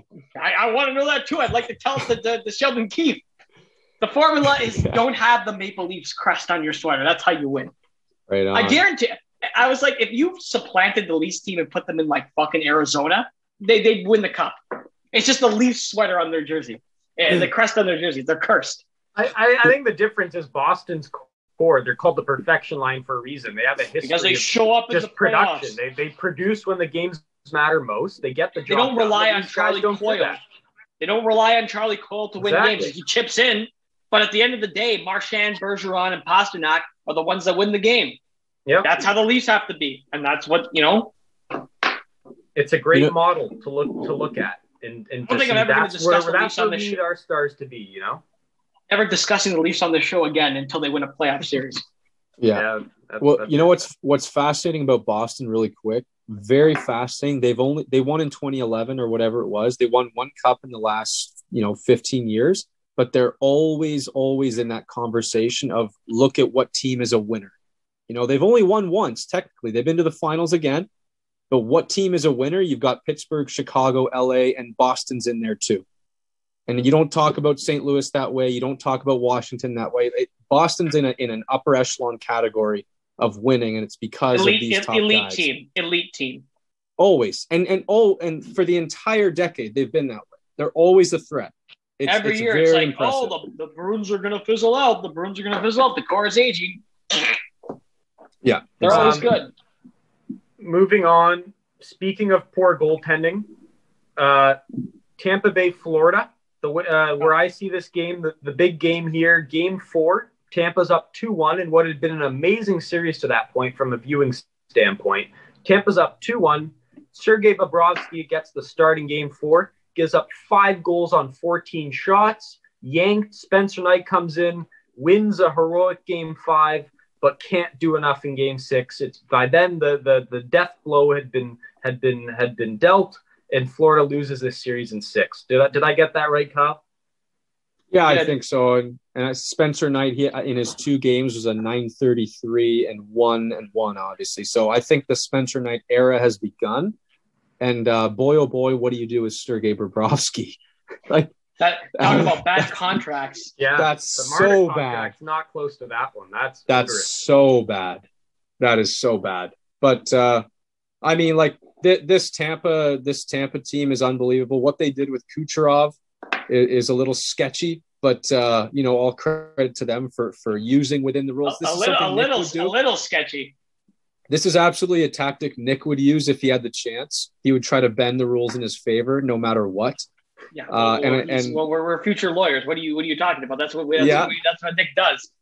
Yeah, exactly. But man, oh man, it's so impressive to see Kucherov and Point continuously show up to the dance. If we want to talk about star players showing up, like I don't know if you can convince me that you should take a handful of guys over Kucherov and Point. These guys are incredible. I would take that tandem over almost every tandem in the league, and they're miraculous. Like I think that line is better than the Boston line. They're behind the Colorado line, and that's about it. Yeah, can't agree more. The other series in that division, don't want to spend too much time on this one. This is the one I said I wasn't going to watch at all, and I stuck with that promise. Yep. Carolina, Nashville. I was pretty wrong about this one. Apparently, it was pretty. It was a good series. Yeah, I watched a bit of it. It was a good series. We had back-to-back double overtime games in this series, which is pretty incredible. Some storylines to note. I think Alex Nedeljkovic, finally, this was kind of his coming out party. He really showed who he is. That young rookie in this series won all their games. Marty Nikas of Carolina, he really came through. He scored a tying goal in Game 5. Hey, Nashville, they gave a good fight. Matt Duchene probably showed up. He finally showed up, Kyle. I know you're happy to hear that. You're a big Duchene fan. He scored the game-winning goal in one of the series. I don't know about that. So, yeah, lots to take away. And my favorite moment, the Rod Brindamore cell phone moment, where he's in the dressing room after the game, says, hey, it's my dad's birthday. Let's sing him happy birthday. So another reason to love Rod Brindamore. Bingo, I agree. Yeah, that was a good moment. It sucks what's happening to them now. And you mentioned Ned. Ned was great, and it just goes to show what happens when you take Ned out of the net, because Mrazek stunk the place out last night. Right. Just sad. It is sad. Yeah. Tampa's kind of dismantling them a little bit, which kind of makes me a little upset. But let's see where that goes. But it was a series I did not pay attention to whatsoever. I'll be totally upfront with that. But it sounded like it was better than I thought. I'm just happy they're finally getting goaltending in Carolina, because like last year against Boston, every game they played well enough to compete versus Boston, but Reimer and Mrazek were letting in these goals that they couldn't go in. And finally you had a guy step in there and make key saves. And unfortunately, as much as we love Rod Brindamore, I think he got the wrong call yesterday. He put Mrazek in and it blew up in their face, and it looks like they're going to be eliminated now. So listen, you run into that juggernaut of Tampa. It's tough. Tampa's so fucking good. They had a 4-2 lead yesterday for Carolina, and then they give up 4 unanswered. That's tough. That's a tough loss. Yeah, it's tough. And imagine the team scoring on the power play. Fuck, what's that like? Right. Yeah. That's pretty cool. Final 2 series. My favorite series out west. We had, we'll start with Colorado St. Louis. I know you were watching this one very intently, Kyle. I had it going a long series. I think I had it going in 6. I thought the character of Ryan O'Reilly would single-handedly get the Blues to a Game 6, and I was wrong. It blew up in my face, and the Colorado Avalanche swept them in 4. What happened in this series? What happened in that series is that one team had talent, the other didn't. And the talent showed up. The talent showed up. Yeah, talent showed up.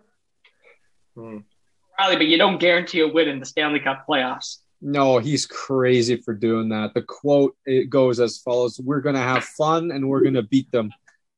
He goes on to post 3 assists and a -7. The McKinnon line absolutely torched this guy's career. I'd be surprised if he's back in the NHL next year.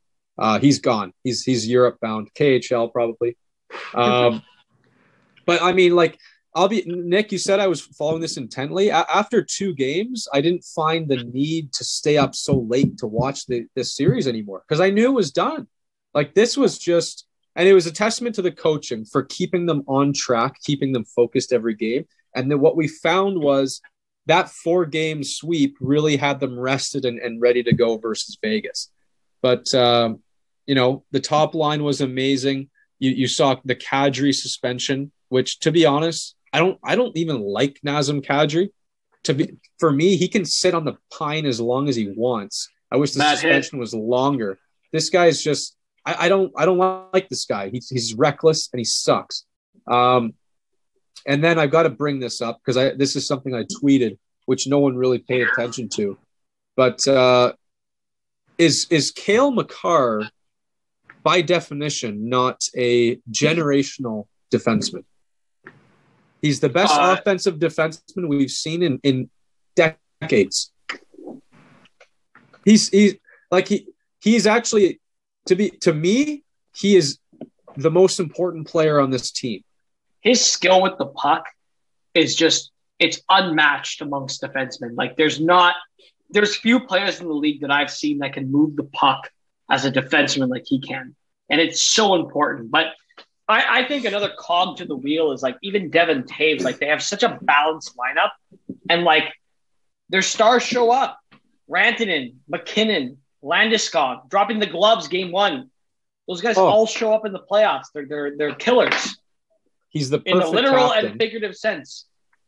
Yeah, and it's like and McKinnon has a style of game where he's not only skilled and fast, we know that, but if you try to hit him, you bounce right off because the guy's got such amazing core strength. He goes to the Sidney Crosby School of Leg Day, and it's just amazing to see. And then Nick will likely point out Philip Grubauer is a Vezina finalist and deservedly so. Like they have all the pieces. He's playing amazing, even when Colorado falters at times in their own end. But Grubauer has been there to sweep up the mess time and time again. They've got depth. They're not even playing Bowen Byram. Like this team is just set up and ready to go. Alex Newhook looks amazing. Tyson Jost has stepped up big time. And I have a lot of confidence in them. And they've gotten close. Brandon Saad, he's been unreal. And they've sniffed in the last 2 or 3 years. They've had good sniffs. They've been close. They've learned a lot of lessons. And they're hungry as fuck right now. And I think that this is the year. And this is a huge night. Like, let's be honest. After this show, I'll be dialed right into the game. Because this is, as Nick said, a swing game tonight for the series. Game 4 is always the biggest. Either it's 3-1 and the series is over, or we got a series 2-2. But before we get into Vegas, that, sorry. No, I just wanted to say, continue. Well, we got to talk about their counterparts. I mean, you got to respect Vegas. They dispatched of Minnesota in 7 games. Dispatched in 7 games. The way longer than we wanted to go, but I'll sum it up as this. Pete DeBoer single-handedly won this series for his team. I'll direct you to Game 3. They were down 2-0 in a series that was 1-1. In Game 3, they were down 2-0. They then gave up a third goal to go down 3-0. Pete DeBoer challenges it on an offside call. Vegas goes on to score 4 unanswered goals, wins that game 4-2. And then in Game 4, a critical goalie interference challenge by Pete DeBoer, and that ushers their team to winning Game 4. That gave them a 3-1 series lead. And those were critical in ultimately winning the series. So Pete DeBoer wins the series for the Vegas Golden Knights. Right, and we saw this Game 7 somewhat together. We were kind of half paying attention that night. And from what I saw, Vegas never looked in trouble in that Game 7. Like I was never worried. Calm, collective. Yeah, exactly. And they win games. Like the league. Yes, exactly. Okay, so I guess if we're obviously past the point of making predictions for the second round, given they're all in. So, I mean, with that said, Vegas, Colorado, it goes without saying. I guess you two see Colorado winning this in 6 games. I see Colorado winning the series in 6 or 7. I think Vegas has to be respected because they're a very good defensive team and they're opportunistic and they're good at. Even when they're down, I don't think they feel worried. They're a resilient bunch. But, I just think the skill of Colorado is so, it's so above and beyond every other team that, you can't bet against them, you know? So I think Colorado's going to win in 6 or 7. And I think Vegas is pretty weak down the middle of the ice compared to Colorado. So I think that's going to be a significant factor. But, you know, if Colorado gets through the series, the sky's the limit for them. Like, they will have faced a ton of adversity. And I think the winner of this series wins the cup. I had Vegas winning the cup, but I think the winner of this series will go on to win the cup. Yeah, I think this is going 7, to be honest. What I've seen from Vegas after that first game is an extremely, like Joe said, resilient group. They're obviously well coached and they don't go away. They're such a fucking nuisance. And they just don't go away. And they have a ton of talent. They've got the goalie, they've got the defense. And this series is like it almost could be the finals. Like probably all of us agree, this is a finals in the making. It's physical, it's fast, it's incredible. I just think that the talent on Colorado will shine through. I haven't paid enough attention today because we've been doing the show, but Jared Bednar ushered that challenge to the top line. He said, you know, put my top line up against theirs. I bet you ours is losing in all the battles. And our hardest working guy, Philip Grubauer. So I heard that and I thought, you know what, for sure that this team is going to have a response. And I can't quite say if they've had it tonight because I haven't been really watching. The way I see the series so far is Colorado. I mean, the league gave Colorado a win. Colorado can thank Gary Bettman for Game 1's win because they made Vegas. This is a salty Pete DeBoer supporter speaking. 2 nights after winning a Game 7 against Minnesota, you made Vegas have to go into Colorado, go into altitude. And Robin Leonard gets his feelings hurt, gets lit up for 7 goals. So that wasn't nice. 2 days is a lot, Nick. What? 2 days off after Game 7, that's more than you should expect. No, they played Friday night, they had Saturday night off, and they had to play again Sunday night at altitude.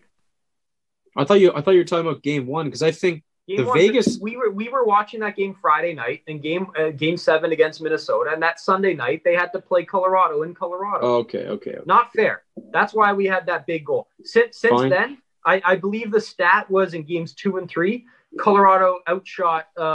Vegas outshot Colorado something like 45-20. And Colorado had no business winning last game. So far this game they're getting outplayed. As I said to you, Kyle, they're going to need some Ocean's 11 kind of bank heist if they want to win a game here at Vegas, because it's very hard to win a game in Vegas. It's very hard to win a game in Vegas, yeah. Well, yeah, that's why I'm because I'm intrigued to see how they crack the code, how they figure this out, because it's going to take something. And obviously, it seems to me like Vegas had that first game as like, okay, here's our kind of our tune-up game. It's hard to read into. It was so hard to read into that first game too. Like that would never happen again. Exactly, but I just think Colorado can find ways to push through and win games, and I think they're going to find a way today. And Grubauer's playing unbelievable. So right, and those are the two. There's 2 things I give to Colorado. I mean, other than the fact they have McKinnon, they have the best player in the series, but that's not even a point to mention. That's out there. Everyone knows that. They have the better goalie. Grubauer is better. He is objectively better than Fleury. I'd rather have Grubauer in net. He has proven to me as a top 5 goalie in the league. And second, and you'll get a kick out of this one, Joe, Pete DeBoer never wrote the bar exam, the Ontario bar exam. So he has a law degree, did not do the bar exam. He is 1 step short of what you did, my friend. What a bitch. Yeah. Huh. I mean... Yeah, listen, hey, I don't know if Pete DeBoer has the mental fortitude to pass the bar, considering he's such a shit coach. Okay. John Cooper is the only real lawyer in this league. He at least passed the New York bar exam. That's supposed to be tough, you know? Is it? Yeah. The worst law school in the world? It doesn't matter. The New York bar exam, that's pretty tough. Okay, and then I think it goes without saying, Montreal, they're going to dispatch of Winnipeg here up 3-0. And the same can be said for Tampa up 3-1. What about Boston Islanders? Who do you? I guess both of you have Boston coming out of that one, or do you have an upset there? You know what? I thought Boston was going to run away with this series, but fucking the Islanders, man, they're a resilient bunch. if this goes 7, I gotta bet on the Islanders. I gotta say, like they fucking hang around in games like a thorn in your side. They just hang around in games. What we saw in the last game is that Barzal has woken up, and I'm going to take the Islanders. It's pretty amazing. I mean, Barzal was basically non-existent in that Pittsburgh series, and then the last 2 games he's shown up. He's batting pucks out of midair as well as anybody, and he's ushering his teams to wins. They're getting goaltending when they need it. And basically, Varlamov gave away that game 3. This series should arguably be 3-1 for the Islanders off that Brad Marchand goal. You know what? You bring up a good point, Joe. I mean, you can't bet against Barry Trotz. The guy just knows how to win these long series. If it's going 7, it's almost like you bet on Trotz. And you don't bet on the Islanders, you just bet on Barry. Exactly. And hey, we love Butch Cassidy and we love the perfection line. But I don't know. In my bracket, I had Boston.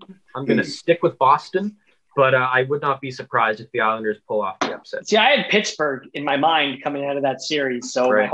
my whole mental bracket's fucked up because I didn't do a bracket this year for superstitious reasons. Although it didn't really pay off, but so you'll join the bracket next year. Next year, I will join the bracket because I said, I'm not watching the Leafs again all season. So yeah. Okay, and then. To wrap things up here, Kyle, we just have some shotgun topics, and I will pass the baton off to you. I assume you want to talk about this little tournament out in Latvia called the World Championship. So why don't you educate everyone on what the hell has happened these last 2 weeks? Because as far as I was concerned, Canada was out after the first week. So yeah, just from the Canada perspective, what we had was the ragamuff bunch of Canadians. A lot of no-name players, probably the least amount of talent they've ever sent for obvious reasons, aka the pandemic and all that. But this was one of their most miraculous wins in the gold medal game we've actually ever seen, technically, because their first 3 games, they went 0 for 3, losing to Germany, losing to Latvia. They lost to Latvia with this fucking team, and they just won gold. They wouldn't even have made the quarterfinals if not for a miracle situation going to overtime with like the Latvian team or something. Like something crazy had to happen. It happened, and then they just kept winning and winning and winning. Gerard Gallant feathering his cap. They were talking a lot about how he's raised his stock. Andre Tourigny, the assistant coach there, he continues to win. And then you saw the consensus number 1, Owen Power, playing 24 minutes in the gold medal game. He looks the part. Like, to me, I know there's a lot of doubters on Twitter and all that. Owen Power looks the part of a surefire top pairing defenseman, and I have no problem taking him number 1 overall. I think Buffalo's got to do that, and he looks amazing. So that's what I saw from them. Mangiapane was the MVP of the tournament. He was outstanding. That guy is big Italian boy. Calgary. Yeah, he was amazing. So Calgary's Bolton, got a big Ontario. one there. Connor Brown was sweet too, and then you saw guys like Maxime Comtois. Like, these are the guys that made up this team, and it was cool to see these underdog stories come into fruition in a lot of ways. So it was a fun tournament for those who followed. I didn't really follow that much, but just a huge character win for Canada. And I mean, you talk about Owen Power. How about the draft lottery? You basically get the result you want. Yep. Buffalo ends up winning the first overall pick. So is this what you anticipate, Owen Power going to Buffalo? They've got to take this guy, Nick, for many reasons. First of all, it takes a ton of pressure off Rasmus Dahlin. And then you get that kind of, solidification back there that you've always wanted. All of a sudden, the D looks formidable with these 2 guys as your top 2 defensemen. So for that reason, you got to do it. He's a can't-miss guy. You don't want to swing for the fences on a Matty Beniers. Beniers could be great, although I don't think he's going to be a number 1 center. He was just injured. Oh, really? Yeah, he fell. I think he's gonna have to have surgery or something. So that's gonna hurt his draft stock. I mean, just do the right thing, make the easy decision. Owen Power's a great one there. And then Seattle, that's when the draft really starts in my mind. That was good for them for winning the second. And then, but you know what? You keep looking at this draft. It's such a lame draft, man. Like, I couldn't even tell you these top 5 guys if they're going to do anything. I've seen Power now, and I'm happy with that. We've seen Beniers, but if you look at Beniers and his production, like actually his hockey DB, it's nothing to really look twice at. He's got like a point per game at the college level, which is great, but he doesn't blow you away statistically. So it's a draft you just want to miss at the end of the day. But good on Buffalo. They needed this.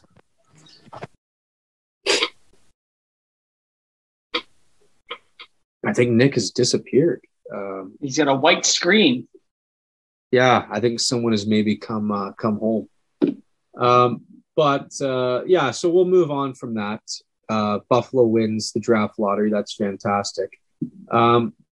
So what do you think, Joe, about Wayne Gretzky joining the, I think, TNT broadcast group? What is that about? You know what, man? This next year, I'm very excited to see the ESPN and TNT shit because it's going to be great. Like, I saw Stephen A. Smith talking about the Oilers, and I was dying of laughter. I saw him compare the Leafs to the Dallas Cowboys, and I was fucking dying. This is so good for the game of hockey. Like, I know we laugh and joke around at, like, Americans, like they don't know anything about hockey, but man, you want it on SportsCenter. You want guys like Wayne Gretzky on the American panel because it's going to grow the game, and that only leads to the cap and stuff going up for every single team. So this is going to be great. I think that's awesome.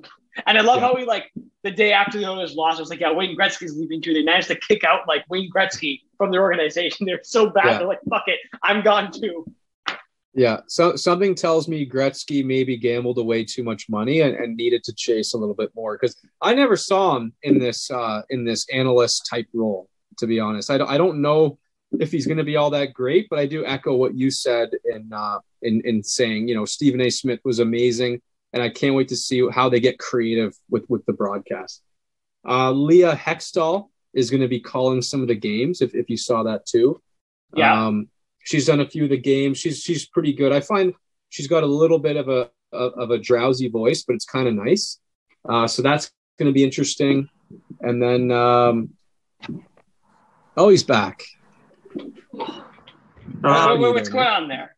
No, nothing. The point is, I wanted to, before I left, I wanted to just say, I know we're all Ray Ferraro fans here. He likened Owen Power to Jay Bouwmeester.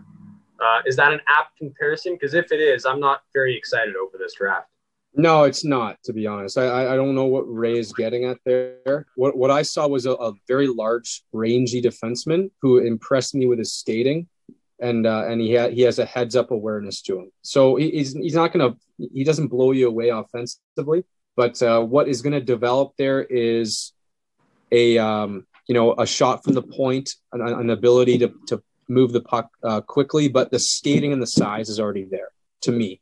And and this is going to be interesting, Nick, because the best move for Buffalo, if you take him first overall, you've got to let him stay in college one more year. I promise you this is I heard he's already the -5, and he didn't even get drafted yet from Buffalo.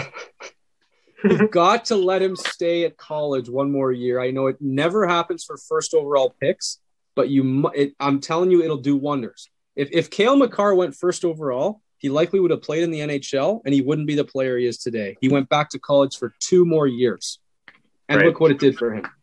Yeah, hopefully they don't rush him in, and then I heard you guys talking about the ESPN stuff. I mean, it's super exciting. I mean, I liken this to my wrestling days back in the day. It's like you got Raw and SmackDown, and you got TNT, and you got ESPN. And who's got the better talent? ESPN, I think they got Ray Ferraro, and that's fantastic. But then TNT, I really like how Eddie Olchuk's been analyzing this Colorado Vegas series. And I think Boucher, he's off to ESPN. So, like, it's really, like, you got some interesting personalities. Gretzky, obviously, to TNT. Sorry, what Boucher? ESPN has Brian Boucher and Ray Ferraro as their analysts. Which I think Boucher's been if you've been watching this Vegas series, he's fantastic. He's the best game, man. in the U.S. You got to grow the game. 2-1 Vegas. Yeah, 2-1 Vegas now. I mean, as I said, Philip Grubauer is a better goalie. Kind of a weak goal there on a Max Pacioretty shot. But hopefully they can shake this off for their sake.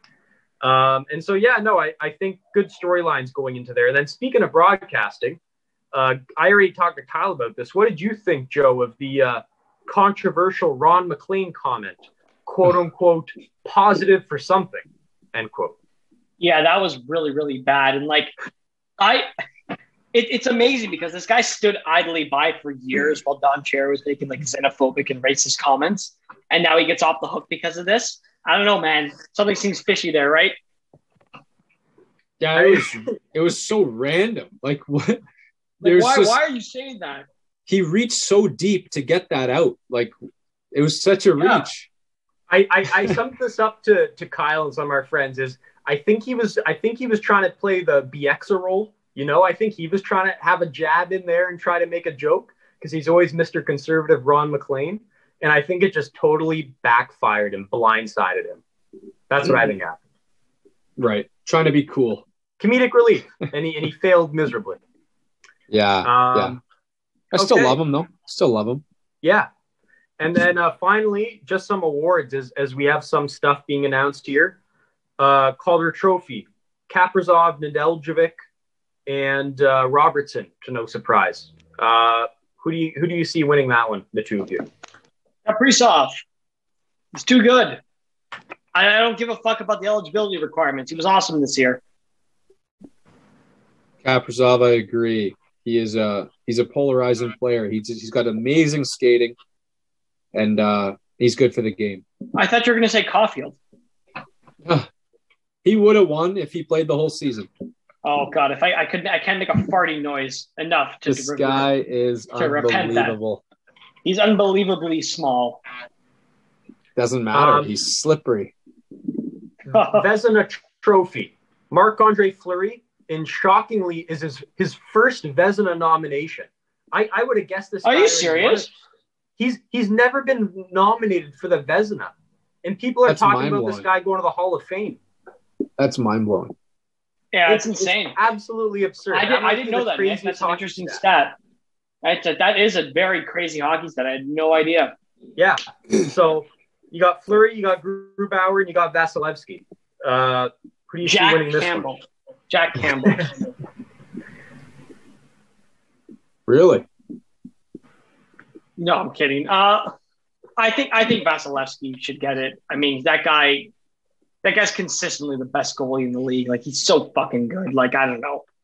Yeah, I watch him play, and like his lateral movement is only paralleled by Carey Price when he's on. Like, he's just great. Vasilevsky's my pick. I think. I looked at all their stats. They're all kind of similar. So for that reason, I'll choose Fleury because simply he deserves one. Like he might not get another kick at this can, and this is a goalie that needs a Vezina.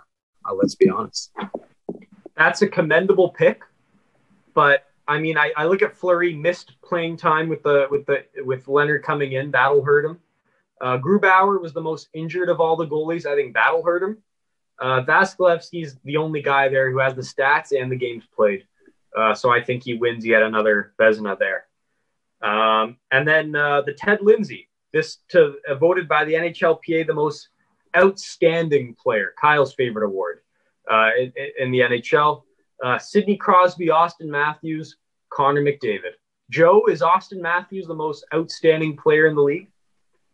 I think McDavid will win it, but I would love to see Austin win it considering how great he scored goals this year. I mean, but no, it'll probably be McDavid. But I am rooting for Matthews, obviously. McDavid, it's not particularly close for me. I agree. I wouldn't be surprised. Remember, it's voted by the NHLPA. I wouldn't be surprised. McDavid's already won it. I wouldn't be surprised if they hand this off to Matthews for a change. I mean, Rocket Richard winner. Almost 50 goals. I could see Matthews maybe taking this home this year. So we'll see. That's ridiculous. Okay, and that's it. That's everything I got. Unless anyone else has anything to add. No, I don't. But You know what? I think this was one of the best episodes of Rink Moose ever. It's going to be one of the most watched. Oh, this is going to be trending. This will be trending in the Trending on Twitter. Yeah. I have no doubts. Heated. Agreed. And we thank you for coming on, Joe. Your presence is always valued here, and we knew we had to have you on the post-mortem edition of the show for the Leafs. So thanks for hopping on. Agreed. Yeah, no problem. Hey, listen, man. I appreciate coming by. I'm glad to be talking hockey with you guys. And it was a dark couple of days after the Leafs lost, but you know what? This is the embodiment of being a Leaf fan. So I'm happy to be back on the wagon. And so you're full of lies, eh? You've said many times you're going to not be a Leafs fan anymore. You said to me last night you're a Habs fan now. That's fake news. That didn't happen. That's fake news. That didn't happen. Produce those transcripts. That didn't happen. Whatever. Montreal's going to win the cup. If they do, you'll find me dangling from the fucking ceiling. I'm kidding. God. They won't. But honestly, we definitely will have to watch the next round together, especially when Nick gets back. So I'm very excited for that because I love to have some beers with you guys. Nick, when's that test of yours? My test? Yeah. I write on Thursday, and then I write again on the 29th. So then hopefully I am certified to practice law in this province. We'll see. Nice. To be continued. Yeah. Or I'll just be Pete DeBoer. That's my fail-safe. I'm just Pete DeBoer. I'm a guy who went to law school and didn't do the bar exam. That's totally fine. No, Nick, we're going to be fine. When we pass the bar, we're going to be downtown. We're going to tear it up. Meet you and Kyle. We're going to be outside Maple Leaf Square. Habs jerseys on. It's going to be great. Yeah. All right. On that note, we sign off. Thank you, everyone, for listening yet again. We eagerly want to get to watching this Colorado-Vegas game. So with that, thank you for listening. Until next time, Rink Moose is signing off. Meh.